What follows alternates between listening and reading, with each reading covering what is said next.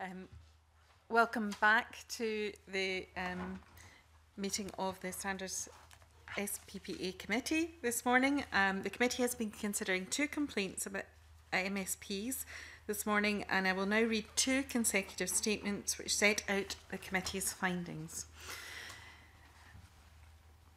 Convener's statement regarding complaint against Sandra White. On behalf of the committee, I would like to make the following statement in relation to the complaint against an MSP. In accordance with the rules, I will first cover whether the committee agrees with the Commissioner for Ethical Standards in Public Life in Scotland's findings in fact and conclusions on the complaint, and then move to cover the committee's decision on sanctions. The committee has considered a complaint from a Mr. Scott Simpson about Sandra White, MSP, following her retweeting of a cartoon deemed to be offensive.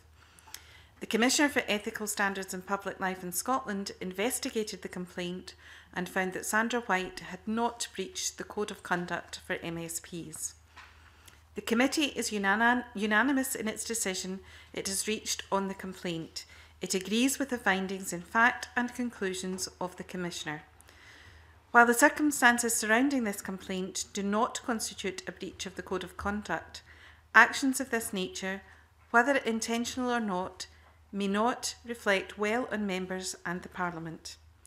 The committee would like to take this opportunity to remind all MSPs that they alone are responsible for their public statements and the content of their social media channels.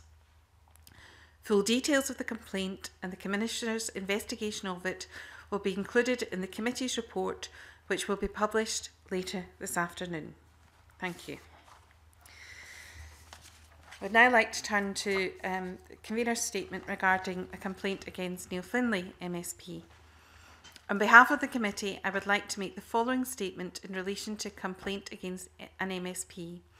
In accordance with the rules, I will first cover whether the committee agrees with the Commissioner for Ethical Standards in Public Life in Scotland's findings in fact and conclusions on the complaint, and then move to cover the committee's decision on sanctions. The committee has considered a complaint from Colin Beattie MSP about Neil Finlay MSP. The complaint is that Neil Finlay made a statement to the press about his intention to make a complaint against Colin Beattie to the effect that Colin Beattie was in breach of the Code of Conduct, a complaint for which Mr. Beattie was later exonerated by the Scottish Parliamentary Corporate Body. The Commissioner for Ethical Standards in Public Life in Scotland investigated the complaint and found that in disclosing to the press his intention to make a complaint, Neil Finlay was in breach of the relevant provisions of the Code of Conduct. The committee is unanimous in its decisions reached on the complaint. Firstly, it agrees with the findings in fact and conclusions of the Commissioner. Secondly, it does not consider that the breach in question justifies any sanctions being imposed on Mr. Finlay. In reaching the decision on sanctions, the committee was mindful of the fact that Mr. Finlay acknowledged that he had breached the code and stated that it was an inadvertent breach. The committee takes all breaches of the code seriously.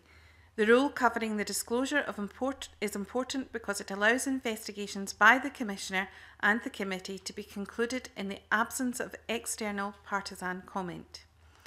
During Session 4 of the Parliament, a similar breach of the code occurred, and the previous committee issued an email to all members reminding them of the rule that members must not disclose, communicate or discuss any complaints or intention to make a complaint to or with members of the press or other media prior to the lodging of the complaint or during stages 1 and 2 of the procedure for dealing with the complaints set out in Volume 3 of the guidance in Section 9. The committee regrets that the lessons do not appear to have been learned since this reminder was issued, and we intend to issue a letter by way of further reminder to all business managers asking them to remind members of the rules regarding disclosure of complaints. Repeated breaches of the rule on disclosure of complaints are a matter of regret to the committee, and we deplore the misuse of the complaints process by MSPs as a means of exchanging public criticism. Full details of the complaint and the Commissioner's investigation of it will be included in the committee's report, which will be published later this afternoon. Thank you, and I will now move into private session.